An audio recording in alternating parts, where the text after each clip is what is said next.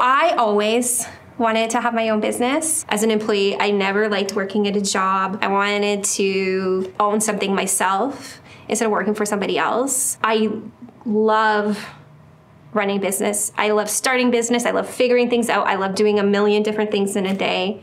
And then it was just like, done.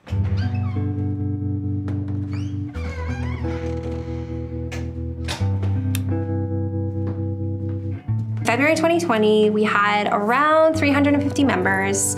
We had 10 people on staff, and we were running close to 60 classes a week, I want to say.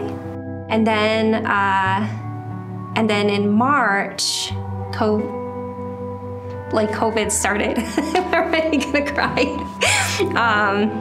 Before this, we just used tea tree oil to clean everything. No no hospital grade sanitizers, nothing.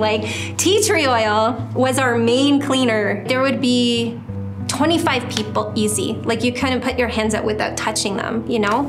And people were starting to get concerned about it, right? Went to Walmart. They were out of Lysol, all the disinfecting stuff. They were out of toilet paper. I got to the studio and I was sitting there with an instructor, Kelly, and I was like, I don't know what it is about today, but this is the first day. This is the first day that I'm actually scared. I was sitting there and people were texting me and they're like, you know, people are saying that they're gonna close businesses. And I was like, that night, Good Life put out a post, and they're the biggest gym, right? So that they were gonna close. I didn't sleep that whole night. I woke up at 5 a.m. and I researched all web streaming platforms. I never ever heard of Zoom in my life. So I was like, we're gonna turn all of our classes into online classes. And we're gonna do it right now. Take a nice big full body stretch reach here. Exhale, draw the palms in towards the shoulders. Bring that right hand down towards the left knee, look back over the left shoulder. And doing that nice long stretch. We closed Monday morning. We had online classes running on Monday night. We didn't know what we were doing at all. We didn't know how to do sound. We're just using a webcam. Then I got another camera and it sucked. And the thing would just crap out. No one knew where to get the links. So yeah, so that was March.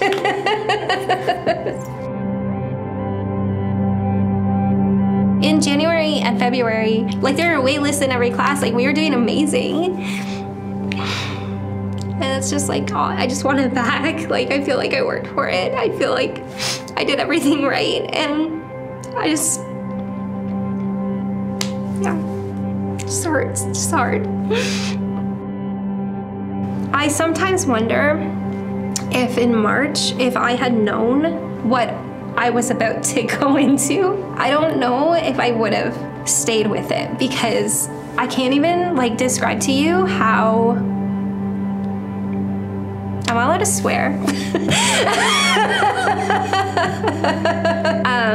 How fucked up this whole thing has been. You know, there's been amazing things. There's been so much help and support and community. One of our classes had 80 people in it, one of our streaming classes, because that's how much everyone wanted to try to support us, you know?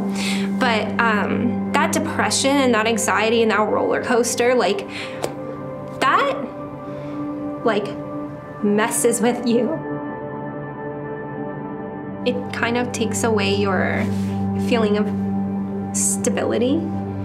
At any time, everything can go wrong. I know that sounds super depressing.